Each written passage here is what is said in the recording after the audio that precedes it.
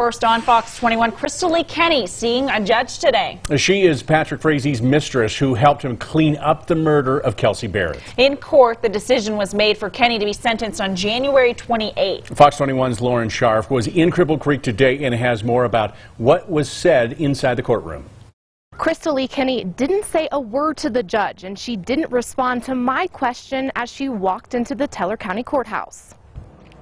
Krystal, do you have anything to say to the Barrett family? Kenney took a plea deal to testify against Patrick Frazie. She was the star witness for the prosecution. During Frazie's trial, Kenney described making multiple trips from Idaho to Colorado. She testified saying Frazie instructed her to kill Barrett on 3 separate occasions. Kenney also admitted to wiping up all of the blood in Barrett's home after the murder and then burning all of the evidence, including Barrett's body, with Frazie at his home. Kenney's attorney asked for at least 2 hours for sentencing to bring up witnesses to the stand. Kenney pleaded guilty to tampering with evidence, which she could face 0 to 3 years behind bars. I hope she has to do every day of 3 years, and I hope there's somehow they could tack something else onto it, which I don't think they can.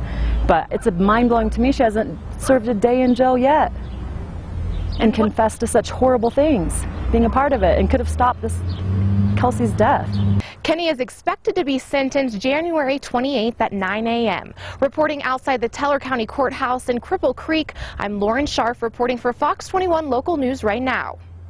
Frazie is expected to be back in court Friday for a custody hearing over his daughter he shares with Barrett. The Barrett family has asked for his parental rights to be revoked so that they can adopt the child. Fox 21 will, of course, be there to bring you the very latest.